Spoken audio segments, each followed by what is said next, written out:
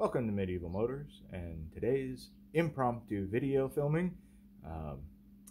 Some of you may remember a couple of videos back we did the cooling system and the trans cooler lines and the oil cooler lines and everything, and put an electric fan on. Unfortunately, the fan controller died on me and I almost overheated the Blazer, so we're gonna have to fix that.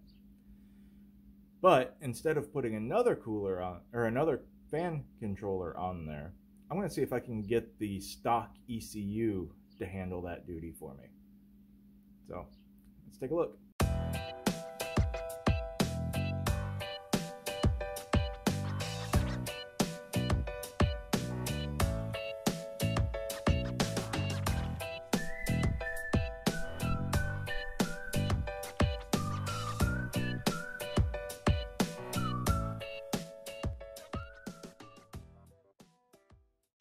So we got the blue and green connectors on the Blazer computer disconnected, and then earlier today I went to the local LKQ and I got a miscellaneous pigtail.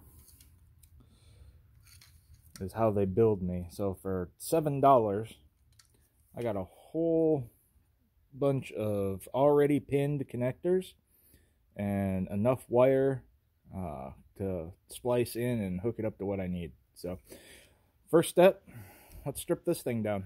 Here I'm just trying to strip down the pigtail to get to the wires that I'm looking for. Just got to get everything out of the way, then make the extraction process easier.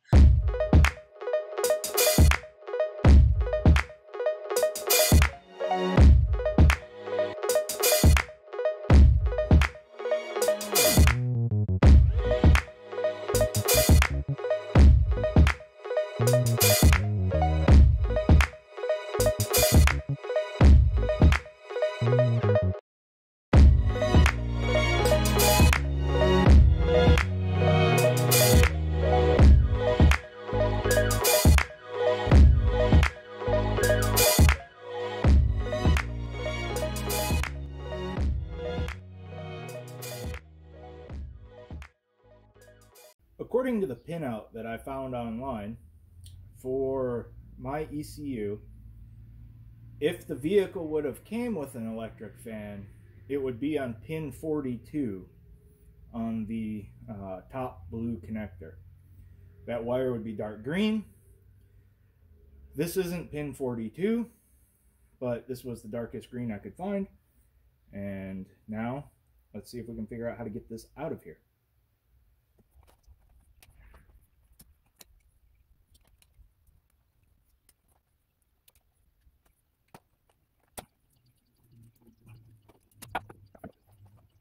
So green looks to be the third one from the end on the top, which would be that one.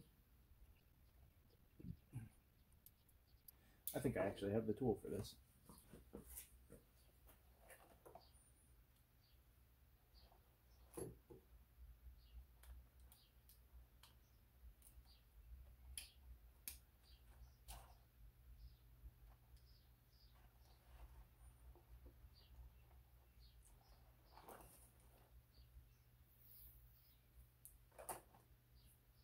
And there we go.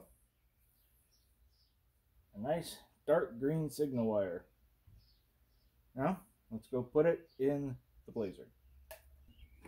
Alright, based upon what I learned from taking apart the other harness, we got to get rid of this little collar on this bolt so that we can get it out, because it holds the whole assembly together.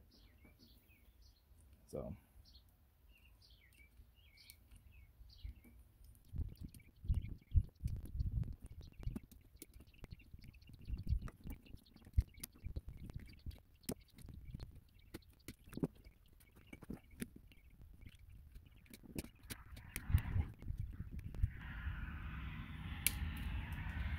there, that finally broke.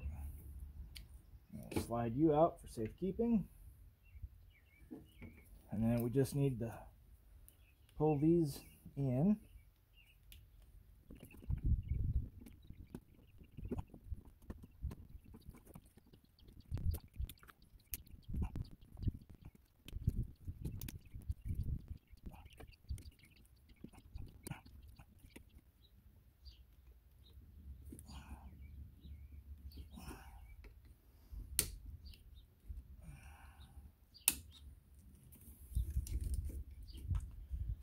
Save that for later. And here we can see that's pin 42. And there's a green thing in the way. A yellow thing. I don't know if I can pull that out backwards or if it has to go all the way through. Alright. So we can't just push it through from the back. We're going to have to pop this blue thing out and pull it up a little bit.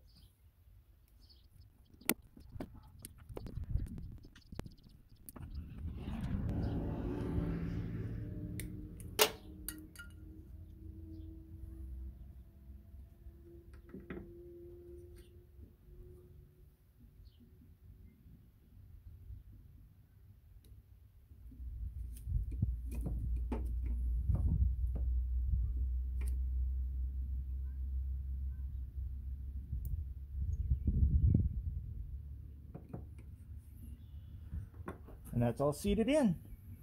Now, we have to actually see if it does anything.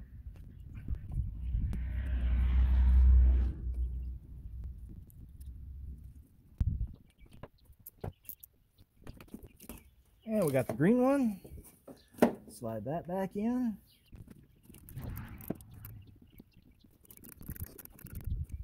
Put the blue one back in on top.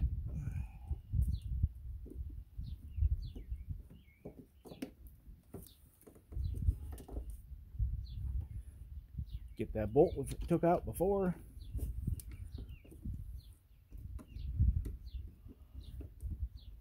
Line it all up. Don't tighten it too far. It just needs to be snug. We don't want to distort anything.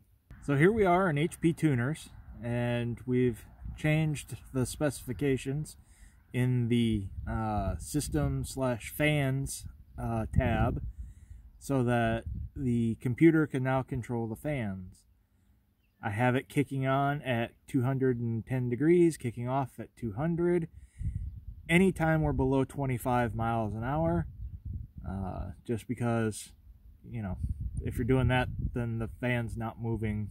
If you're going faster than 25, the fan's not moving any air. You got enough air blowing over the radiator anyways. So when I get dual fans, I'll be able to fine tune this, and then hopefully once I get air conditioning working again, I can have full control of the cooling system via the computer. So here you can see we cleaned up the wiring. Pin 42 is a negative. The computer connects a ground. So we have that trigger wire grounding out all the way across the truck, because of course. And then we bring it down and we use that ground signal to trigger the relay. I've got the fan main power and the switch power that goes to the computer all tied up to post B on the fuse panel. That way it's already got a 30 amp fuse taking care of it, so that should be good there. And we cleaned up the wiring, running all down to the fan. And after driving it for a few days, it works beautifully. So that wraps up another video about the Johnny Blaze.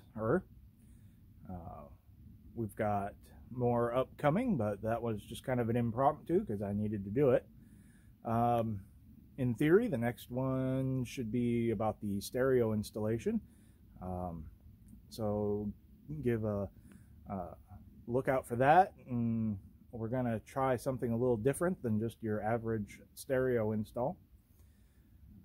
but the cooling system now works beautifully on Johnny. So